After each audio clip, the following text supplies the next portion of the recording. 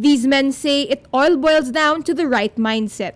The Tigers bring with them a wealth of experience. This is Herencho's third finals appearance in 8 seasons and the squad's second straight appearance in the UAAP finals. Fresh off a Game 2 win are the Green Archers. Absent from the UAAP finals for a while now, this is the team's first appearance since 2008. Newbie head coach Juno Soler came in only 3 weeks before the season started. Even after losing Game 1, morale was high. We lost that game, but the season wasn't over. So everyone knew that for the season to be done, you need 2 wins. So we just focus on the next game and try to work on the things that we needed to improve on. Tigers and the Archers have been through hell to get to the finals.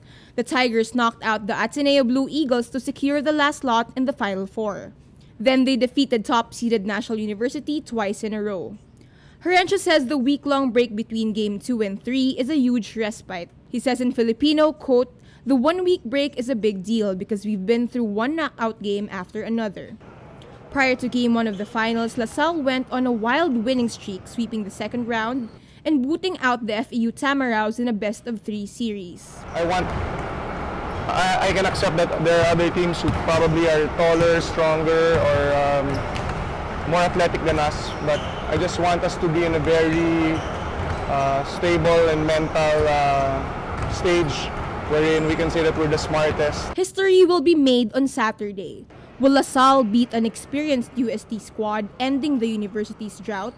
Or will UST go on to break another UAAP record and be the first 4th seed to clinch the crown? Bea Cupin, Rappler, Manila.